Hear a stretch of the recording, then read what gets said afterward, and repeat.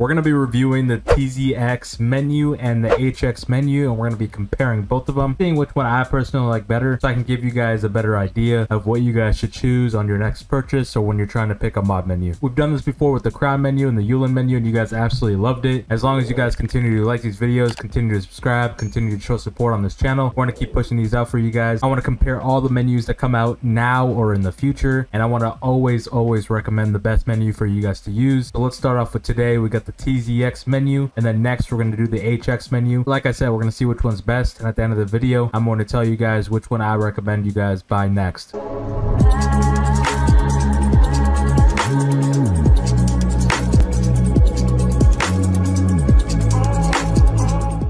Okay, I just want to start out by saying you can get both of the menus on the RealDudesInc store. There's the TZX FiveM external menu that starts at $20, and then there's the HX FiveM software menu that starts off at $14. But yeah, they're both on the store for anybody who's interested. The link's going to be in the description, and like I said, after this video you should know which one that you want to go with. But yeah, make sure to check out RealDudesInc.com to get access to any of the mod menus that we feature in all of our videos. We're going to start off with the TZX menu, and yeah, this is a great menu. I've messed around with it a little bit. I haven't used it a lot in the past besides to review it on this channel, but it is still a great menu. I spent the last like 30 minutes just messing around with it, looking at all the different functions. Like I said, I just want to show you guys the best functions, and then obviously all the cons to the menu as well. So we're going to start off with the first con, being that when you open the menu and you're trying to click something, as you guys can see, I'm still clicking. Look, my character is punching. A lot of menus actually do have this same issue, and the only way that you can actually fix this is by adding a block input option to the menu. And basically with that, when you click it and you open up your menu, then you won't have that issue where your character is moving around or he's trying to punch somebody by accident because you're trying to access something on the menu. If I click something like, I don't know, like ESP, my character will punch. I don't know if you guys can see that. Now the reason they disabled this is actually because the anti-cheats on FiveM. Apparently the anti-cheats on FiveM are actually able to detect this menu, and that's the whole reason why they removed it. So yeah, it might take some time to get used to, or if you're trying to open up the menu, all you have to do is click F8, and then when you do that, you can click whatever you want, and then you won't have any issues. I'd say that's pretty much the only downside that I've seen so far, is that, and the fact that they were able to remove it because they noticed that anti-cheats are actually detecting the menu is actually a good thing, because it shows the developers actually care about the menu. And to me, honestly, it's not that big of a deal. You could also just open up the menu, and then where your UI is, where all this stuff is up here, you just click it once, and then it'll just lock it in place. It is an extra step, but it's honestly worth it, and takes like not even half a second. Other than that, like I said before, this UI is very clean. You got all your different functions up here. You got your player, you got your visuals, which is your ESP, then you got your combat, which is your aimbot, and then spawning in weapons and building all sorts of things. We'll break it down. Then you got your vehicle options, you got your miscellaneous, which is just a bunch of random stuff that they put in one category, and then you got your settings. And with settings, what is cool is if you don't know the best settings, then you can use pretty much anybody else's settings in the community. So let's say I went and spent an hour picking out the best settings on here, and I saved it. I can actually upload it so that you guys are able to use my settings on here, which I think is actually badass. Let me know in the comments if you guys want to see that. That's one cool thing about this menu, is that it gives you all these different configs. That's one cool thing about this menu. So if you have a favorite creator that you watch on FiveM and you want to use his settings, you can just preload all of his settings, and then you can save it as your own. You got all your basic functions here, like God mode, semi-God mode, invisible, stuff like that. You got your heal and armor, so you pretty much give yourself armor, or you can re-heal yourself. One cool thing about the heal feature and the armor feature that I'd love to see is if they could add a keybind to it. So you just set a keybind, and then anytime you need healed when you're in a 1v1 or you're trying to fight somebody or you're getting shot at by the cops, you just click that keybind and then you re-heal yourself without having to open the menu. You got all these different kinds of visual effects that you can use. One cool thing, and I'm not gonna lie, this stood out to me the most, is this. Let me show you guys. Hold on. You guys see that arrow? Every time I move, it just like follows the character. This is the first time I've seen something like this on a menu. I don't know if any other menus have it, but I really haven't seen it in any other menu. Like, it'll just show you what direction the player is facing. So with everything off, it just looks like this. And yeah, pretty much you could just track the player. I thought that was pretty unique. All right, over here we got all the aimbot settings. You got the aimbot, obviously. Then you got the silent aim. And then you got magic bullet. You can actually keybind aimbot and silent aim. Let's test the aimbot real quick. I'm curious. See how good the aimbot is. I think that's the most important thing when it comes to a menu, is how good the aimbot is.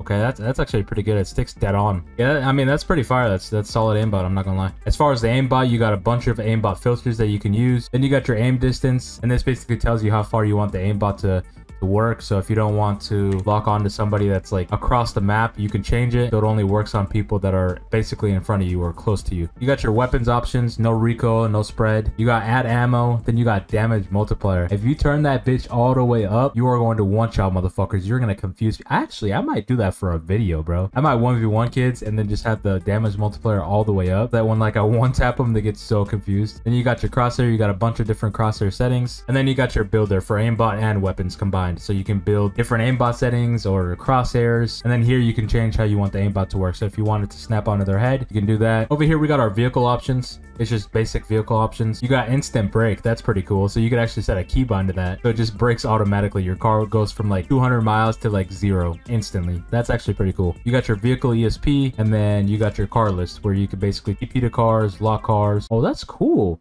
You could lock somebody else's car. Wait, hold on. Let's TP to this car right here, right? Okay, so it's unlocked. I can drive it. This isn't my car. Let's see if we can lock it. Let's see if it'll work. Lock car. No way that works, right? Yo, that's actually crazy. That's fire. That's fire. So pretty much you could troll people. You could just walk around and pretend to sell off their cars or take ownership of their cars, and you could lock it and unlock it whatever you want. Okay, here we go. I stand corrected. Hold on. You got the heal key and armor key. Okay, it's hidden, which makes it confusing. So it's under a completely different category, but you could actually set a heal key and an armor key. But yeah, I mean, that's the TZX mod menu right there. I pretty much just went over all the basic functions, and then it does have a lot of unique features that I haven't seen before. So honestly, WTZX for that. I'm not gonna lie. All right, up next we got the HX mod menu. Let's break it down. You got the combat, you got the players options, then you got your visuals, and then you got your miscellaneous, and then of course you got your config file. And already off the bat, I can see that they don't have the same thing that the TZX menu has, where you can load other players' config files. I thought that was really unique, but they do have block game input. We're gonna start off with the combat. Come on, you guys already know we gotta start off with the aimbot. But without aimbot, what the fuck is a menu? Come on. My fault, gang. I'm just testing this aimbot that I got. I mean, you don't care that I'm aimbotting in your server, bitch boy? I mean, I'm in this bitch aimbotting too. We can see whose aimbot's better at this point. Oh god, bro, you want to test that shit? Wait, this is fire. Hold on. Yeah, like you don't even need to like click a keybind or hold a keybind for the aimbot to work. It just like automatically locks on when you aim in. All right, that's cool. So the second you aim in, like it just automatically locks on to the player. Like you don't even need to click a hotkey or anything. That's pretty cool. I'm pretty sure you could set it up to where you have to click a hotkey if you guys prefer it that way. But honestly, this way is a lot better. The second you aim in, you're killing that motherfucker, bro. I do think it does make the aimbot a lot better on this menu. And then you got your neck and your stomach as well. So if you just want to aim into their stomach or their neck or any other part of their body, you can do that as well. Yeah, just a bunch of different aimbot settings on the right. And then you have more weapon options here where you got infinite ammo. Okay, so you can teleport to a player or you can start following a player. Oh my god, this is the menu. Okay, that's actually pretty cool. So you can actually pick a player and you could just follow him. So if someone's in a car and driving, you can just follow them wherever they go. So this player's in his car, for example. I can't see where he is exactly, but I'm following him. You got a bunch of self options. You got your no clip, you can bind that. You got your free cam, you can bind that. The free cam, your character obviously stays in place, but you can move around the map, see what everybody else is doing, and then you disable it, and then you're right back at your original spot. Oh, that's cool. You actually have a TP key. We'll just set a random waypoint, right? We'll go like, if we just click the key, do we teleport? We do. That's fire. You just set a waypoint. We'll do the police station, right?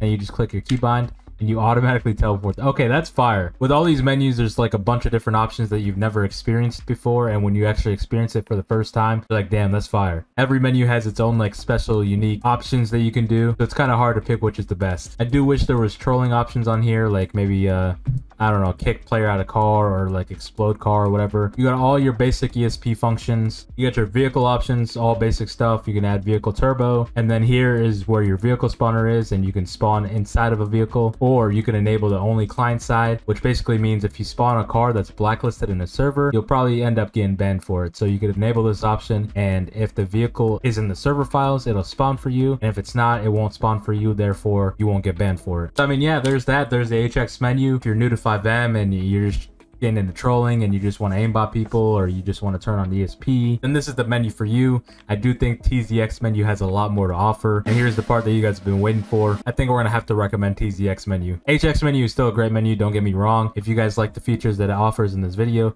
you guys can go with that. My personal experience and what I experienced in this video, I do think that TZX menu has a little bit more to offer, but they're still good menus and they're pretty cheap on RealDudesInc.com. So who knows, if you're a big baller and you want to get both of them, go for it. But yeah, that's gonna be it for the video. Let me know what you guys want to see next on the channel, and I'll see you guys in the next one. Peace.